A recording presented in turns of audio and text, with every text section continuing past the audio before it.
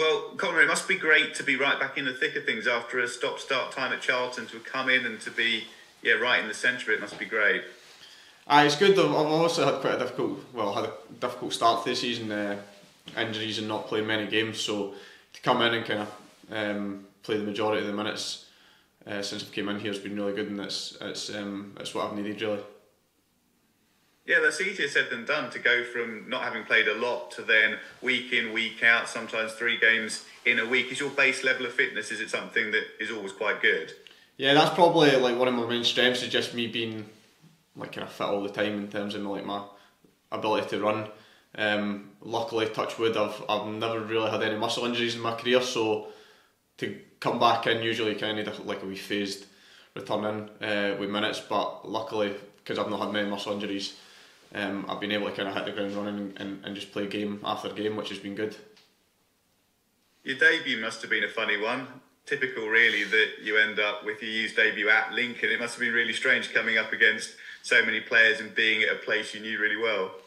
It is strange, especially because I was there at the start of the season with Charlton, and I came on for like a few minutes. So actually playing the game was really good, and to play against like some good players, boys I know, it was weird, but yeah, I enjoyed it. Yeah, and clearly the results, the overall picture, it hasn't gone as you'd have wanted so far, but I think, as we've been saying over a number of weeks, there's a sense that the ideas, the performance levels are there. It's kind of obvious, really. You just need the goals. To be honest, there's not been any games really that we can say we've been battered in. We've been right in every single game. We've played well in a lot of the games, and we should have took a lot more points than we have. But we're in the situation that we're in. We've not taken the points. But I think with us playing well in the majority of those games, it still gives you belief, knowing that you can go into the games and win them, because we've played some top teams and we've played really well against them and probably deserve more. So the belief's still high despite the results, and I think everyone feels that. Yeah, big week coming up. Is that where the experience of someone like you or Ryan Bennett or Michael Morrison, you can really make that pay? Yeah, hopefully. Obviously, I've been in this situation before.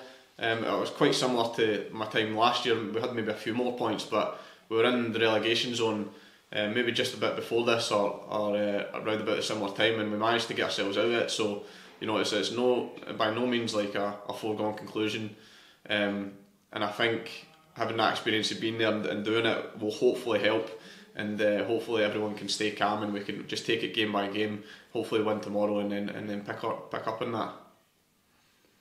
Yeah, for Lincoln, similar really to the U's, in that you had a really good season and then it dropped off, and I guess psychologically it makes it even harder when you've been high up the league before.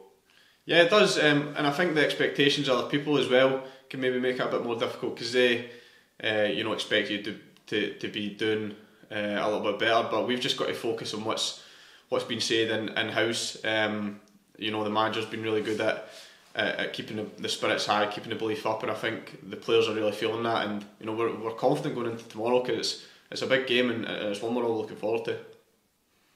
Yeah, the confidence is huge, isn't it? And you can't dream it up, or it is what it is, but if you can maintain some level of belief and confidence, then it makes a huge difference.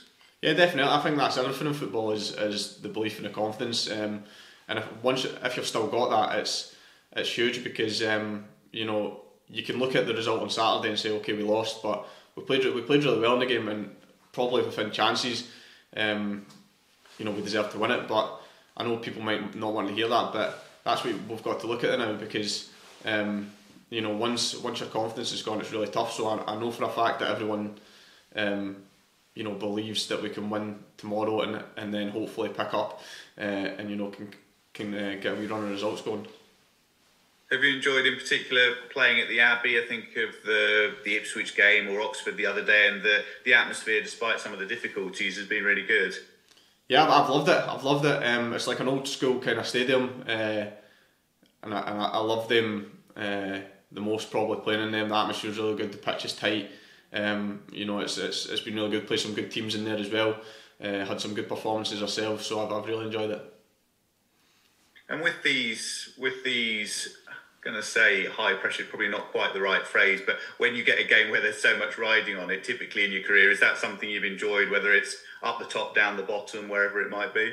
This is what you're in football for, to play these big games.